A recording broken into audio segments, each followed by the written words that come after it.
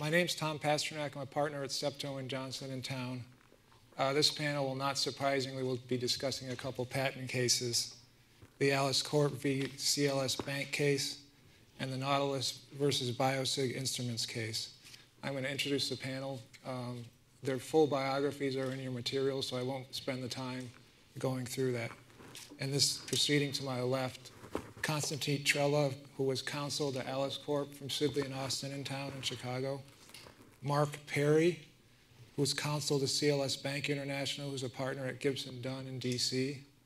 John Vandenberg, who was counsel to Nautilus, Inc., and John's a partner at Klarquist Sparkman in Portland, Oregon. Then we have Professor Rebecca Eisenberg from the University of Michigan and Professor Ronald Mann from Columbia Law School. The first case we're going to talk about, Alice Corp v. CLS Bank, deals with a standard of patentability for computer software-related inventions. In that case, the Supreme Court held that Alice Corp's patent claims that disclose schemes for managing certain forms of financial risk were drawn to the abstract idea of intermediate settlement, and that merely requiring generic computer implementation fails to transform that abstract into a patentable invention. The second case, Nautilus v. Biosig Instrument, dealt with a standard for indefiniteness under Section 112 of the Patent Code. The Supreme Court there held that a patent is invalid for indefiniteness if its claims read in light of the patent's specification and prosecution history fail to inform with reasonable certainty those skilled in the art about the scope of the invention at the time the application was filed. So let's start with Alice v. CLS Bank, and I'll start with Mr. Trela, or Connie. Yeah, thanks. Does the court's decision provide enough guidance to the Patent Office and lower courts on what computer-implemented inventions are patentable subject matter? Well, I think the court's decision certainly provides some guidance.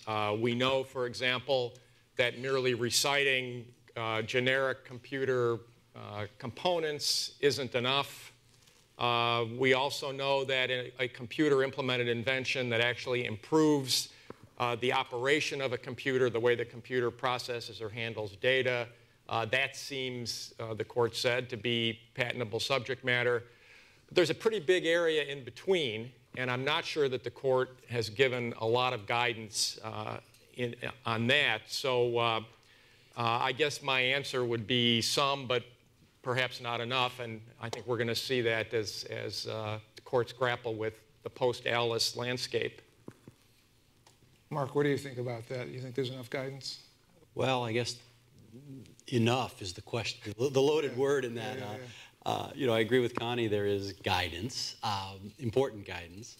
But the question is, how much is enough? And this is an area that I think there's a jurisprudential or philosophical debate about the level of clarity that Section 101 should embody, both for the examination corps and for the courts. And I think, you know, depending on whether you're holding the patent or attacking it, your perspective understandably changes. And if you're running a government agency, your perspective changes. But there is a value, in my view, to having a certain amount of play in the joints here. And I think the Supreme Court has quite deliberately been staying away from a check-the-box kind of system or kind of approach to 101. All of which is a long way of saying it provides guidance, and it's enough in the Supreme Court's view, because I think they are deliberately being incremental here. David Kappas is right. There have been a lot of these cases, in part because of what the Federal Circuit how the Federal Circuit has reacted to the Supreme Court's decisions in this area. But I think the court has deliberately tried not to craft a fit every case, answer every problem standard. Why that is a different question, but I think it's a purposeful outcome rather than an accident. I think this is an important question, so I'm going to have everyone on the panel kind of give me their view. John, can you give me your view? Yeah, I think my sense is if you think about sort of the philosophy and the bottom line question, is Section 101 an important threshold issue that really should be enforced rigorously, or is it the coarse filter backstop? which, for instance, Chief Judge Rader was, used the coarse filter language in ultramercial and other cases. I think on that level, the Supreme Court has been very clear that 101 is an important threshold issue. So that's what I would add. I think they're very clear, and therefore, if that's clear now to the trial courts and hopefully to the Federal Circuit, so if the law needs to change, then it would be up to Congress to change that somehow. So I don't think it's been very clear at all. I think that there's a lack of clarity in particular as to what the court means by abstract idea. We have really no guidance on that. I think it will become clearer, hopefully, eventually, if the court finds something that it thinks does constitute patentable subject matter that it's able to identify so that you can compare the differences. We know that they think cDNA sequences are patent-eligible subject matter. But apart from that, we've got to go back to Diamond versus Chakrabarty and Diamond versus Deere in order to identify a clear statement from the court that this is patent-eligible subject matter. So hopefully at some point that will happen for the electronic, the software/business methods side of patentable subject matter. Certainly the articulation of what they mean by abstract ideas is, what we said in Bilski. It's I think, not very, very illuminating. Professor Mann? I think they've fallen into this just terribly disappointing cycle. They're probably going to start again this fall. They take a long break over the summer. They come back. It's very pretty in Washington. The leaves turn brown. They're ambitious. We're going to solve the nation's problems, take a big patentability case. May or June, you got to write opinions. You're really scared. You're going to ruin the economy if you say anything. So we're going to try and dispose of this case saying as little as possible. Okay, that's step 2. Step 3 is the Federal Circuit has to read this opinion. It's designed to say as little as possible, really, really carefully, and treat every word of it like it was handed down on Mount Sinai. Then 2 years later, the Federal Circuit's writing opinions like what you saw from the Federal Circuit in this case, where the opinions make no sense because it's like, the elephant and the blind people. Everybody reads a different paragraph of Bilski as if they meant that paragraph. That's the paragraph they meant. Well, I think 2 years from now, the Federal Circuit is the same thing with Alice. We'll have these cases where they have this absurd stuff about generic computers or, substantial improvement. Everybody in the Federal Circuit will like a different paragraph. They'll write differently. The Supreme Court will take another case. We're going to solve the problem. And then they'll say it's not patentable because it's abstract. Could I jump in there? I agree with half of that. Part of the problem is overthinking this issue. I mean, at one level, it's not that hard, okay? Bugs in the forest can't be patentable. Bugs you build in the lab can, right? That's the diamond cases. Genes in the body, you can't. Genes you build in the lab, you can. Economic principles that everybody knows about, you can't. What's the other goalpost? Well, it's not that hard to figure out. It's a scientific, technological implementation that is not possible without the basic human activity. You can't do in your mind or with pencil and paper. That's the analog, I would argue, to the bugs in the forest and the bugs in the lab. But, and here's where I agree with Professor Mann, is then the Federal Circuit and the district judges get down and implementing that in every case. And you can find sentences in every one of these opinions, because they have written too much, that'll support sort of anything. And it throws it all open to the litigators to sort of, which is, I guess, good for litigators, but perhaps not good for the patent system. Well, and I think both Mark and Professor Eisenberg, I think, touched on the fundamental problem, and that is the abstract idea is what triggers this. And I think the court has been incredibly unclear on what an abstract idea is. Mark referred to economic concepts that everybody knows. Well, okay, to me, that sounds like it's obvious. It doesn't necessarily sound like it's abstract. If you look at some of the earlier 101 cases, they talked about abstract ideas in the sense of things that are like natural laws, mathematical algorithms or formulas, natural laws, principles. And if you look back at the rationale the court gave in those cases, why this should not be patentable and why 101 was the right tool, it's because they talked about withdrawing things from the storehouse of human knowledge. In other words, concepts that were out there either because they were inherent in nature or they were inherent in mathematical relationships. And that makes sense as a doctrinal matter. But when you start getting to things that are whether they're economic concepts or other kinds of ideas. They may be obvious, they may be anticipated and all of that, but if I come up with some harebrained idea, I think we can turn cigarette butts into energy, well, that is abstract in the sense that I haven't fleshed it out, but I certainly haven't withdrawn anything from the storehouse of human knowledge. So maybe I have a 112 problem. I'm not sure it's a 101 problem. Moving on to a slightly different point, the court also talked about something more that transforms an abstract idea into a patentable invention. The court characterized this as an invented concept. How do we identify the something more that transforms? Well, I'll start. I'm not sure that You can finish too. I'm not sure that I don't know that there's answers to these. Yeah, well, I'm fairly certain we're going to conclude that there aren't. It seemed, obviously that's something that I think both sides in Alice and all of the amici in Alice wrestled with. What exactly does that mean? And let's just put to one side whether inventive concept is something that belongs under the 101 umbrella at all, or doesn't it just by definition sound like it belongs under 102 and 103. It seemed to us that if you look at Mayo kind of talked about inventive concept in terms of steps other than steps that anybody who wanted to make use of the law of nature would have to use. So if the steps in your claim were things that you had to do them if you were going to make use of this law of nature, to use Mayo as the example, well, that wasn't an inventive concept because it was basically inherent, wrapped up in the unpatentable law of nature. But I'm not sure that to the extent that that was a principle, I'm not sure it survives Alice. So after Alice, I'm not really sure what inventive concept means other than something that really you would normally think of as obviousness.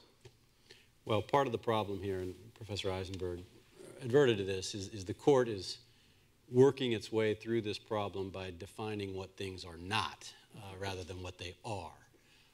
So we know in the space of computer-implemented inventions that if it will run on a totally generic computer system, that is not an inventive concept. And this is sort of the flip side, or the obverse of the issue that the court confronted in Aereo, this fear that the justices probably rightfully have of not foreclosing innovation and technologies that they totally don't understand. The discussion during the Aereo argument of the cloud computing is rather amusing or horrifying, depending on your perspective, but clearly they don't understand it. Here, they think they understand that if I got a computer sitting on my desk, as most of them now do, and you can just do that, then it must not be inventive because we already have them on our desk and we're old and hidebound and not innovative. Therefore, that's not an inventive concept. Is that a satisfactory jurisprudential answer? Of course not, which is Connie's point, I think, one of Connie's points. But it is the answer for this context, which then puts the challenge to the computer-implemented world, the software developers and firmware developers and hardware developers, to find that technological innovation on top of the implementation issue that was here. And again, it all stems from defining it as a negative rather than defining it as a positive. John?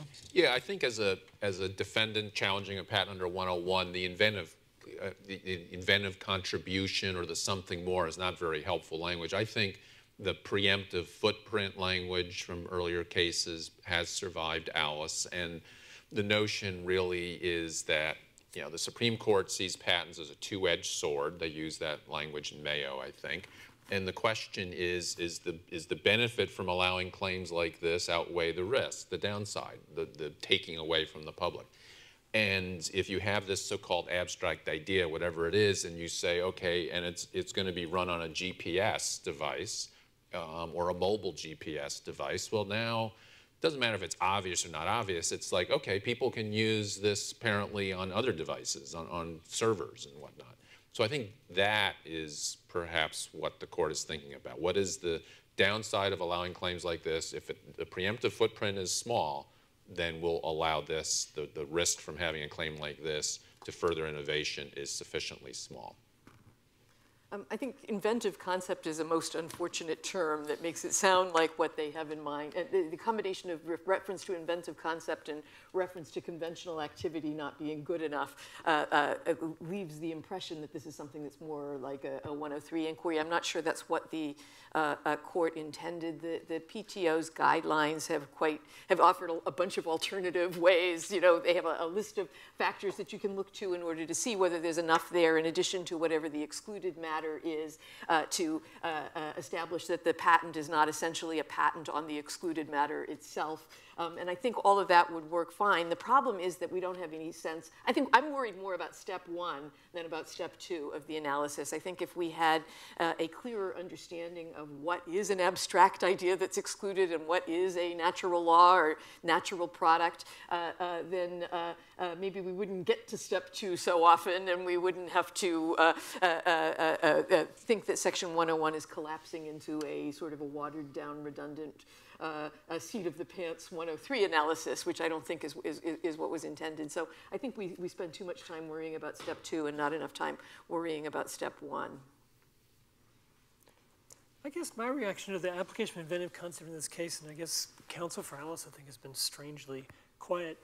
The patents in this case, you know, were not generic computer inventions. They weren't that bad. They act like this is a patent that said, well, you know, there's a switch, if you push a button, the computer comes on. Well, no, the patents actually described a fairly sophisticated technological apparatus. Now, you can quibble about how novel the combination of all the particular attributes was, but saying that you can quibble about how novel the combination of all particular attributes was doesn't sound much like Section 101. I mean, this was not a really abstract patent on, you know, hedging. And it had a very specific technological development that, you know, did particular things. And to say that this is abstract is kind of a strange thing. To say it didn't have enough inventive concept is something you could at least write an opinion and defend. But, I mean, I think they're trying to use abstraction, and they've just decided willfully that they're not going to use novelty. It would have been a good case to say, well, in our view, this is not novel, and so we're going to decide on that basis, because that's really what I think that they did if they did anything other than just have an instinctive idea, well, this isn't good enough, and we're going to wait till we see one that's good enough. Well, thank you. I finally got one vote.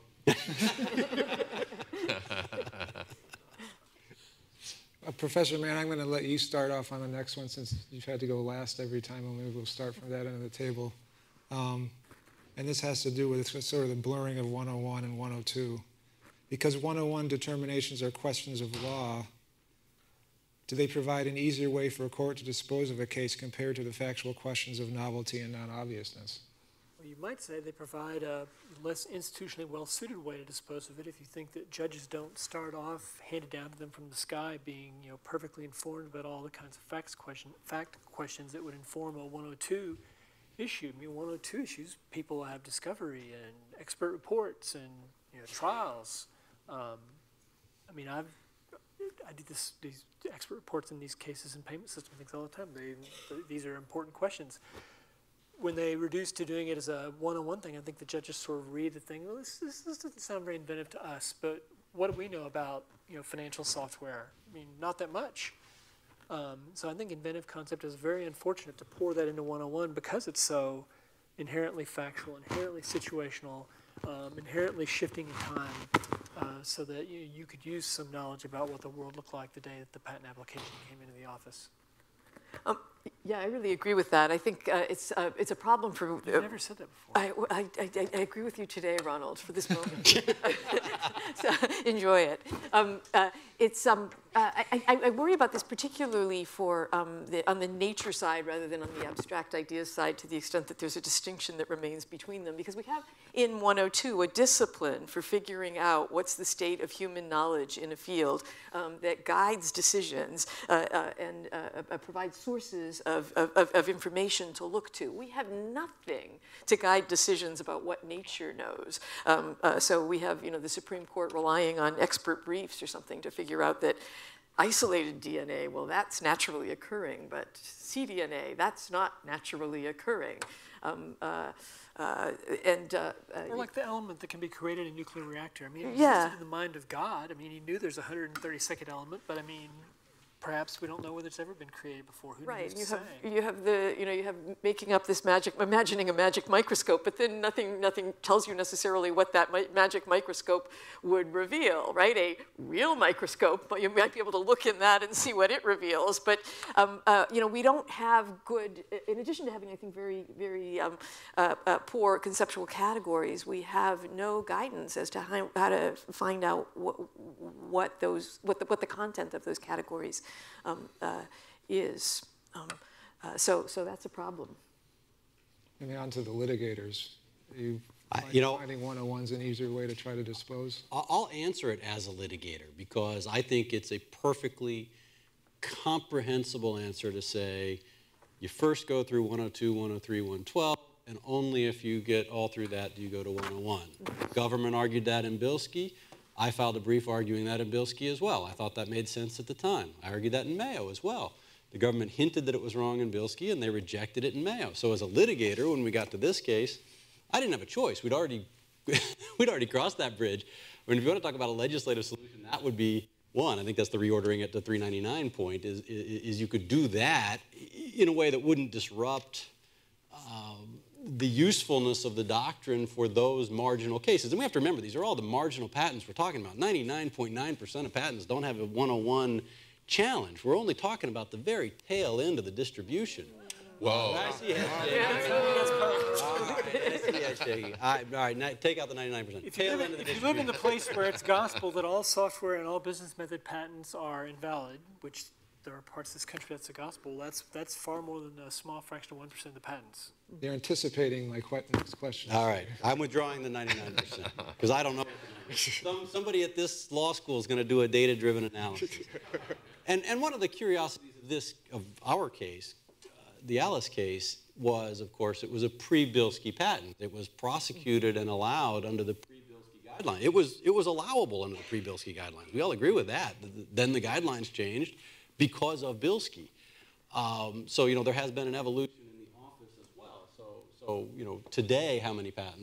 I still think it's the tail. No one can criticize the PTO for that one.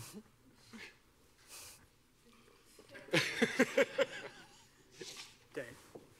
Well, I agree with Mark that I think as a litigation matter, it would make a lot more sense to deal with 102, 103, and 112 before getting to 101. And in fact, it's actually hard to imagine that you'd go through that whole process, have the patent survive those tests, and then still have a 101 issue. I mean, I suppose you could come up with a hypothetical where that might happen, but as a practical matter, it seems really hard to imagine. You really wonder whether 101 should be a question of law. It was decided that it was a question of law back before we were talking about an inventive concept and all that sort of thing. But now if you're going to be looking, as the Supreme Court did in Alice, at textbooks from 50 years ago or what have you, and other sources of what normally would be prior art, should it really be a question of law at all? Now, maybe that's a legislative issue.Maybe it's something the court will have to tackle at some point. But it seems to me there's a mismatch between what the inquiry seems to have become and the standard being applied to it. So should we expect more software-related patents to be invalidated and rejected in the future based on 101 grounds? Does Alice signal a sea change for software patents? Anybody?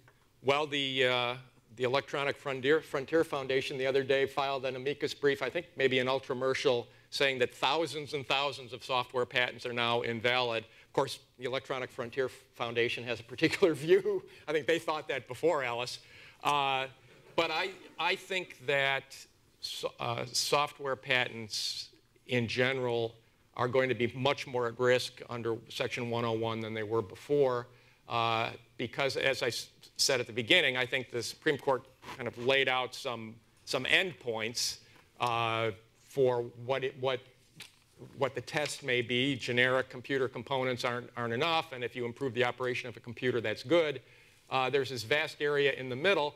And frankly, a lot of, as I think John may have said, or maybe Professor Mann, a lot of the patents, like the Alice patents, a lot of the software patents that are out there now were drafted in a different era when patent draftsman didn't think you needed to recite all this detail. The patent office certainly didn't require it. So you've got a lot of patents out there. There may actually be legitimate non-abstract inventions in there, but the patents may not have been drafted in a way that will survive scrutiny today. We're also going round and round a little bit the question of what is a software patent. I mean, as Connie knows, I don't think this is a software patent. You know, a patent that actually claims a method of doing something on a machine or a device or a set of integrated circuits that could not have been done previously, if properly claimed and described and non-obvious and novel and so forth, could well be patented. And I think the court leaves that point open. That's the advancement in the technological environment language. It has never actually had a software patent. I think this patent, my own view, and the court seemed to share it, was that this was Biosig on a generic computer. This wasn't an actual software patent. So I don't know the answer to that question, you know, because I think we're going to have another generation of claim drafters, because I do think, we talk about the goalpost problem, the goalposts have shifted again a little bit, and so we're going to need to see the iterative process through the courts of how that plays out. Well, I have 2 data points on this. One is a partner in our firm who does biotech prosecution, and he gave us CLE, and he said that looking at the Patent Office guidelines in the bio area on 101, the only way you can pass 101 muster is if you include an element that will kill the patient. That is the only way. If you have anything that's natural and healthy, it is not patentable. And the second is at lunch today, I spoke to a solo patent prosecutor whose focus has been on software e-commerce area or software area, and she's getting out of the practice, given that software, with a small business clientele, it simply doesn't make sense from someone like that who has true software inventions to spend the money that's necessary, maybe get a patent, maybe get it through the patent office, then you're going to be challenged in a PTAB proceeding for 2 years. It's no longer viable. So I think it has an impact. Yeah, the only 2 cases that we've seen in this latest round have been both computer-implemented business methods rather than software patents in some more technological sense. And so it's hard to know what is going to happen. But my expectation would be that broadly claimed software patents are in trouble. They'll identify an abstract idea, and if it's broad, they'll say its preemptive sweep is too great, that there's not enough narrowing from the abstract idea down to the specific application to count as an inventive concept. But it's very hard to say. The 2 cases have been so similar. The Biosig and the Alice case have been so similar to each other that they don't really offer much guidance as to what would happen to other kinds of claims. Yeah, I'm not sure it makes a sea change for software patents per se, and I guess when I say that, I'm speaking of the range markers. I mean, so in the old days when I worked in this area, I read a lot of the patents from Dave's old company and a lot of the patents from Microsoft for various reasons. Well, these are not business method patents. Most of them, these are, Microsoft had a raft of patents on operating systems. These are ways to do computers. Now, these patents all have a very similar structure. They have some really broad, outlandish claims capable of denied. By the time you get to like claim 13, it's got 18 elements that's going to be, satisfied in one specific, program that will only run in one particular way. I mean, a lot of these claims are very, very specific, and I don't think it's to make a sea change on those because we, as Becky says, we haven't had a case about an invention that's electronic, and I think that they've shown this tremendous fear to upset the apple cart. And so I think if they got one of these smartphone patents or a patent on an operating system, a patent that's completely intangible, the technology is completely electronic, but it's actually applied technology, I think you might see them, get the nerve to say something's patentable. And I don't think this case moves it that much because really, the patent in this case, the way they decided is they wrote an opinion that says this is just the same as Biosig. Now, I'm not sure that was fair assessment of the facts, but they write an opinion that says this is just the same as Biosig, and so to the extent it makes a change, it shows people we actually really meant it. And we really do want you to work on throwing these patents out, but I'm not sure for the actual industry it's going to make that big of a difference. Well, I jump in. As a data point, the software industry, Microsoft and Google and the Business Software Alliance, essentially everybody filed on our side, the bank side, the challenger side, so didn't view this case had it come out the way it did as a threat to their business model. Now, there's different reasons for that. Some of them don't think as many patents are necessary. Some of them draft patents differently. I mean, there's lots of reasons. I don't mean to suggest it's a monolithic block. Well, one reason might be that Microsoft is a defendant in more than half of the software patent cases that are brought. So many reasons. If no one on the panel has any other points they'd like to make, I'd like to, because we have another case to discuss, now throw it open to the audience for any questions on the Alice case before we move on to the Nautilus case.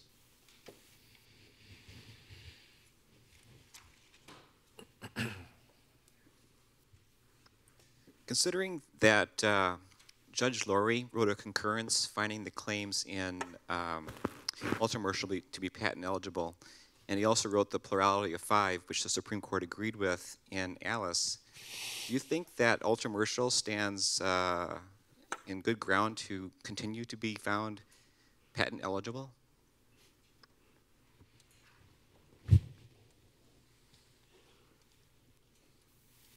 Look at me. I am constrained from answering that question in full. Let me answer this.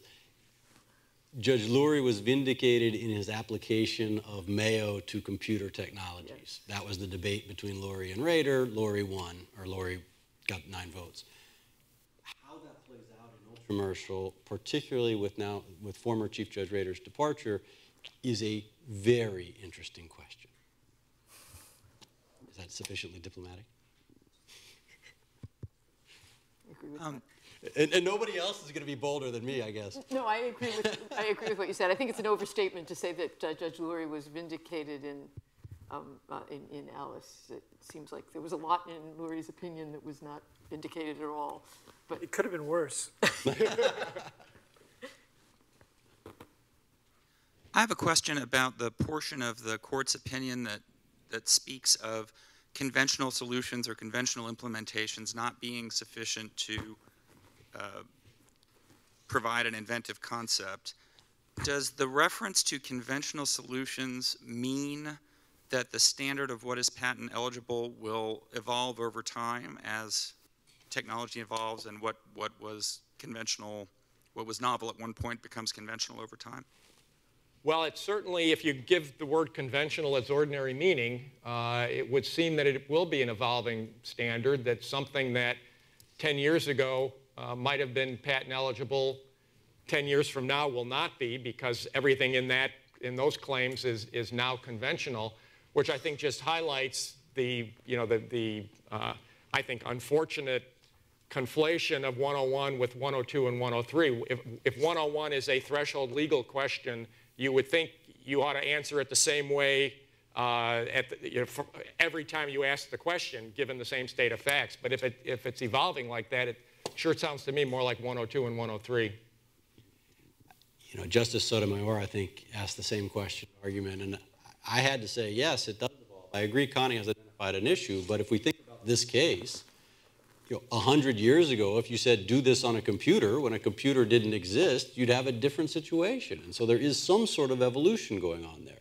I think that's one of the tensions that people have been talking about and one that the court has been exploring. So I think it's a very good way to look at one of the doctrinal uncomfortablenesses, if you will, in the 101 doctrine. I guess I'm a long way of saying I think I agree with Connie on this point. Moreover, I think not only in determining whether there's enough of an inventive step, but in determining whether there's an abstract idea, the court rested on the fact that hedging, people have been hedging forever, so they're treating the abstract idea, step 1 portion of the analysis, also as a moving target based on, they didn't use the word conventional, but based on what's been in use for a long time.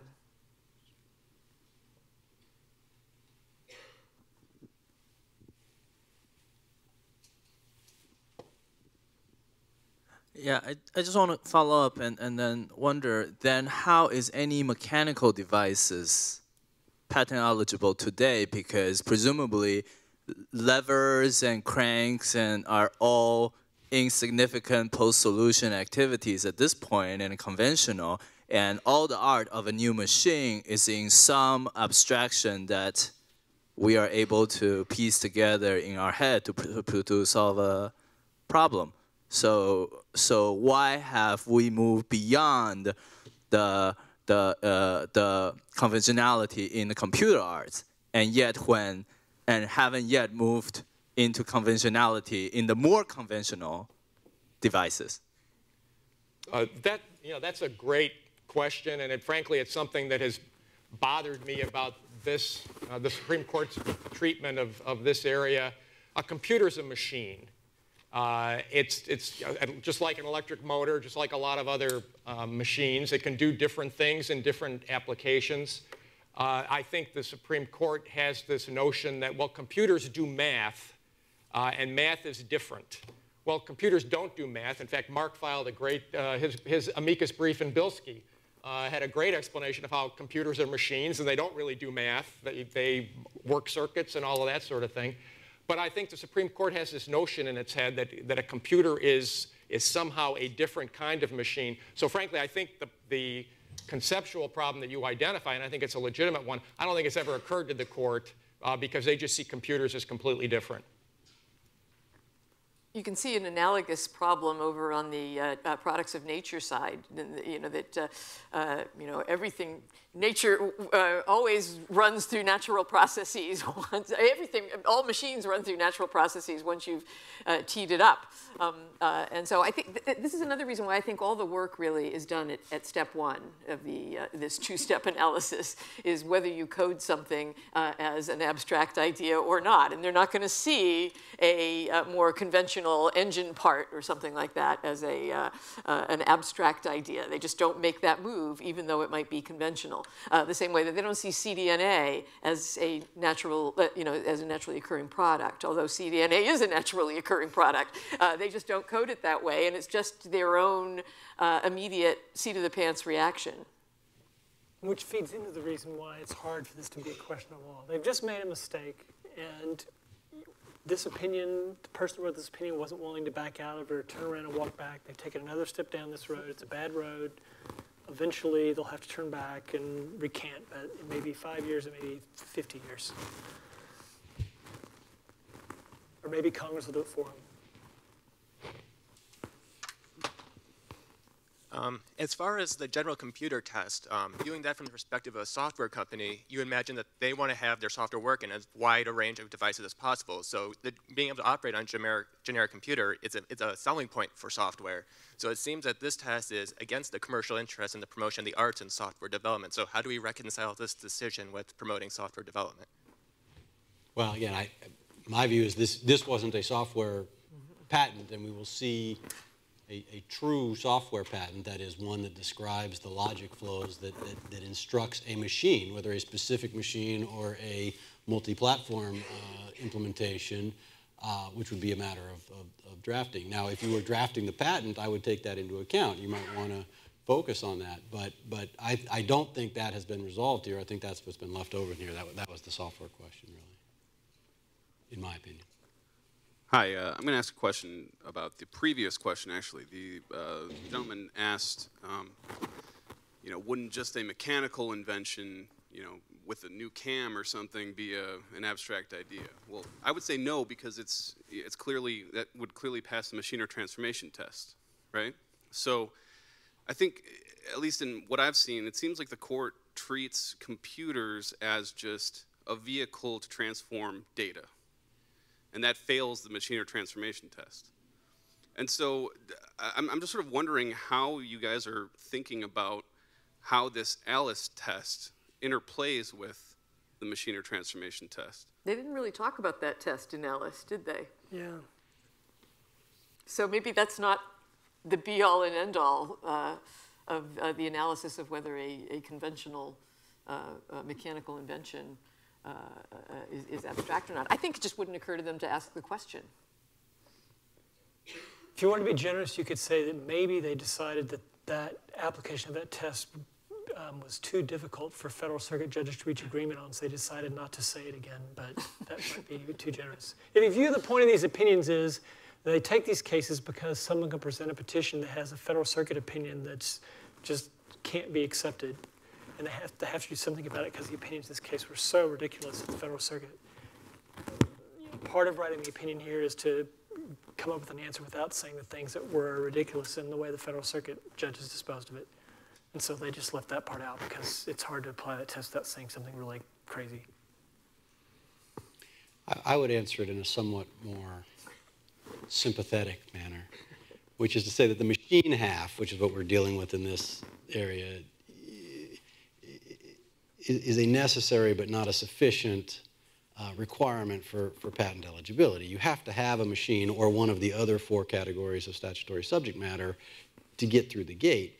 If you have one of those, that's necessary, but it's not sufficient. And this is an overlay on machines in the context of computer-implemented business methods or methods of organizing human activity. And the court seems content at this point in its history to leave those, the Bilski-Alice line of cases, just off to the side a little bit. And there's some support for that, of course, in the America Invents Act and the PTAB because of the separate treatment for economic procedures and so forth, that there are some sort of a subset of claims, applications, inventions, whatever they are, that gets a little bit of a different treatment. So it's not totally unmoored from the statute today. All right, we have 15 to 20 minutes left to discuss the other case, Nautilus versus Biosig. And John, I think I'd like to start off with you and just as counsel for Nautilus and ask how did the Nautilus case change the law? Well, as we've heard, it was a watershed, which was nice to hear over lunch.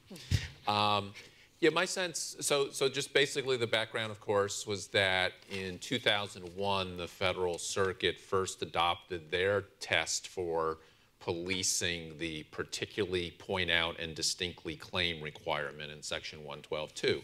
And the Federal Circuit test was that if the claim was amenable to construction and then as construed was not insolubly ambiguous, then it was good enough. So that lasted for about 13 years. Well, that language, insolubly ambiguous, was curious language. It sent a message, I think, to trial courts that basically don't waste your time on this indefiniteness. You're in a patent case. Your chance of being reversed on claim construction is high enough anyway. Don't waste your time trying to figure out if this is insolubly ambiguous. So for 13 years, indefiniteness wasn't really taken too seriously except in 112.6 context, means plus function. And there, the Federal Circuit was quite strong and rigorous enforcing indefiniteness. But generally speaking, it wasn't all that strong. So I think what the Supreme Court did, at the argument, Chief Justice Roberts, somebody mentioned insolubly ambiguous, and he correctly said, well, no one's defending that. So basically, the Federal Circuit's test of 13 years was dismissed, with this, forget it. It's not even in the picture of being reasonable. So what I see is the big point, though, of Nautilus, one of the 2 big impacts. One is, philosophically, this is an important defense. You do need to enforce this particularly point out and distinctly claim purpose. It serves a public notice function that actually helps innovation, follow-on innovation of people who pick up a patent, they want to innovate around it. This is an important part of our patent system that promotes innovation and serves the goal of our patent system. So that was one big part. And then second part was more of an analytical approach. The Federal Circuit had a claim construction first approach. First, you construe the claim, then you look to see if it gives good notice. And the Supreme Court didn't expressly reject that, but our position is it rejected that. It did say you should not take a post hoc approach. It's not good enough that you can give the claim some meaning. Instead, you have to look at it from the perspective of the follow-on innovator, the day the patent issues or the day the application's filed, and say from that perspective, looking at the claim and the spec and the prosecution history, do I have reasonable certainty? So I think the key here is that it's not a post hoc approach. You don't simply construe the claim and then ask, is it clear enough now? It had to be clear enough the day it issued. John, can I just test that a bit? Claim construction, in theory, is telling you what the claim meant to a person of ordinary skill at the time. It's only post hoc in the sense that everything in litigation is post hoc because you're looking back. But if you believe that claim construction is doing its job, then what really is wrong or post hoc about looking at the claim construction and saying, okay, does this give adequate notice? Well, two thoughts. One is, doesn't come up in every case, but it actually came up in our case, is that our patent that we were sued on was out of re-examination. So it's pretty well established in claim construction. If you have a re-examined claim, you get to look at the re-examination prosecution history. Well, that re-examination prosecution history happened 14 years or so after this patent issued. And our argument is the person of skill in the art the day the patent issued didn't have a crystal ball and know what was going to happen in the re-exam. And yet the Federal Circuit panel in our case, we won summary judgment in the trial court and we lost in the Federal Circuit. And the Federal Circuit panel said, oh, one of the reasons we know it's clear is because the examiner in the re-exam accepted this argument or did this other thing. Well, the person of skill in the art when the patent issued didn't know that. And then second is claim construction can be very hard, and if the court just puts a lot of work into it and goes through the current law and figures out a claim construction, the fact that they reach that claim construction shouldn't tip the scales against a finding of indefiniteness. And Justice Scalia said that at the argument. He said, basically, he said, well, there's always a right construction. Even when there isn't, there is, right? I mean, you got to come up with an answer. And the problem the Federal Circuit had for 13 years is, well, we have an answer. We've construed it. Of course it's clear. Look at it. There's the construction. So I think it's partly that's an answer as well. One difficulty in this area is that in order to exercise active appellate review, the Federal Circuit and the Supreme Court, to some extent, often wants to attribute a meaning to the claim language, and then it becomes difficult to say that this is ambiguous. Even if you have, as often seems to happen, a district court assigning one interpretation and then a split Federal Circuit panel giving two yet different interpretations. That's ambiguity, right? That's indefiniteness, even though everybody has come up with an interpretation and everybody thinks that they've been able to interpret the claim. If it could mean any of these three different things to three different people who studied the issue closely, then it seems like the claim language is indeterminate, and that's a problem. I liked this decision. I was really happy about this decision. At least I was happy about the outcome. I think they could have been clearer on some points. Perhaps they wanted to leave themselves some room in Teva when they have a claim interpretation case before them rather than a validity case before them to address issues that they may not want to tie their hands on now. Like, does it make sense to apply a clear and convincing evidence standard? What is factual? What is legal? I predict that they're going to want to conclude that it's legal in order to give themselves lots of room for appellate review. And yet they've said this is something that we're measuring from a particular hypothetical perspective of a person having ordinary skill in the art as of the time of issue, which seems like it's a case-specific factual kind of inquiry where you're going to need to put witnesses on the stand and ask them, does this make sense to you? Can you interpret this language? Is it clear? What does it mean? But we'll see. So they left open some questions that are really important questions, I think, that haven't yet been resolved. But I like the idea, and it stands in marked contrast to the approach in the subject matter cases where they're saying, claims. We're not going to be hung up on what the claims say. There may be stuff in the claims that's just, post-hoax solution-esque activity. We're not just asking about something that's amenable to gaming through the draftsman's art. They're positively distancing themselves from the claim language as having any bearing. They do their own sort of more impressionistic sense of what the invention is and whether that's embracing an abstract idea or natural law or whatever. So I like the focus on claim language as central and important and as something that applicants could do better on to avoid ambiguity. So I like this case. I do too. I think it's an interesting example of how legal sociology works. If you looked at this opinion and you asked yourself, after you read it really carefully, what's the difference between the standard the Supreme Court has adopted in this case and the standard the Federal Circuit is currently applying? The answer would be, well, probably nothing. I mean, the opinion acknowledges that. What they say is, formally what they say is you really need to keep those words insolubly ambiguous out of your opinions. You just don't use those words and you'll be okay. That's what they say formally, but what they've accomplished, everybody agrees, they've accomplished a lot. What they've accomplished is, the status quo beforehand is, District judges are told if you invalidate a patent for being indefinite, you're going to get reversed because nothing is actually insolubly ambiguous. And so if we have to use those words, we'll use them, but you're always going to get reversed. And now they're being told, no, you can let the district court say that things are ambiguous and invalidate them, and you need to take this seriously. And so they didn't change the law because it's one of these things that's kind of hard to be precise about what it means to be definite. It's in the eye of the beholder. Nothing can be perfectly definite. And few patents that get through the PTO are, hopelessly indefinite. And they're just saying you need to take this seriously, and when district judges spend a lot of time and say it's indefinite, you don't have to reverse them 100% of the time. Well, kind of doing the survey that we did about the software patents, what does the panel think about? Is this going to result in more more claims being thrown out as indefinite? Is it going to change anything? Absolutely, a lot. If you count surviving appeal, I think a lot more patents will be indefinite and survive appeal on that and be dead, or patent claims.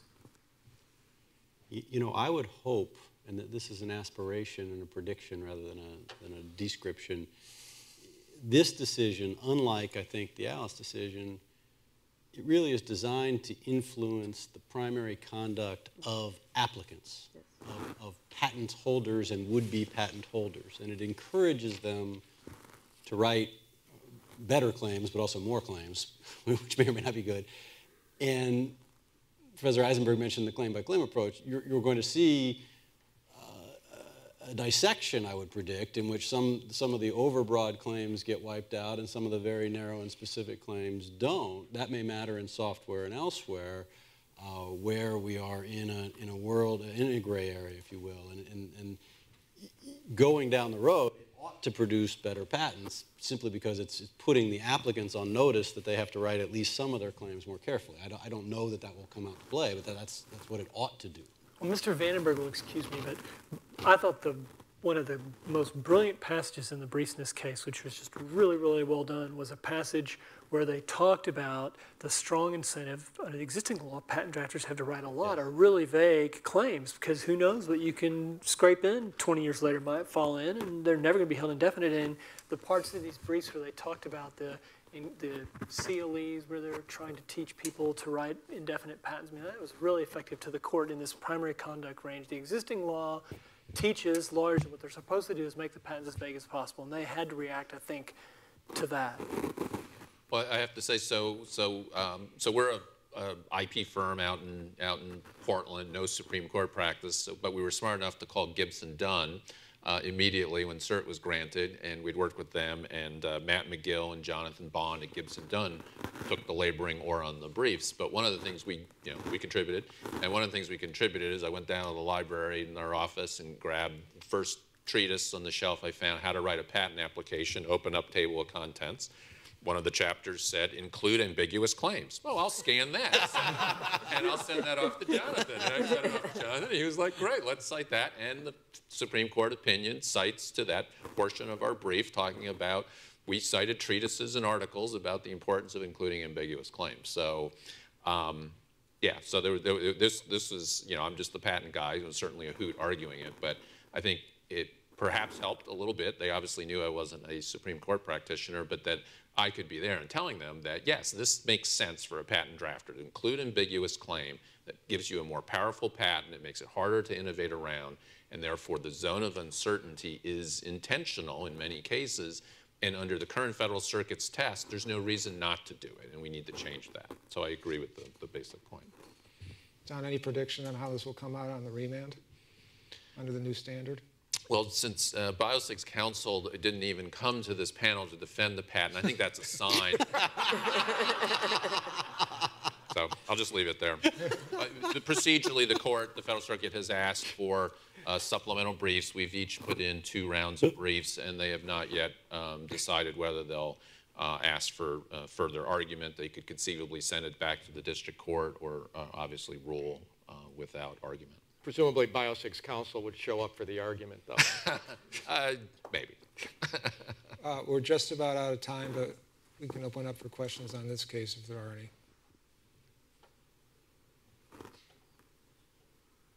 All right, well, there seems to be no questions, so I'd like to thank the panel and the audience for its attention.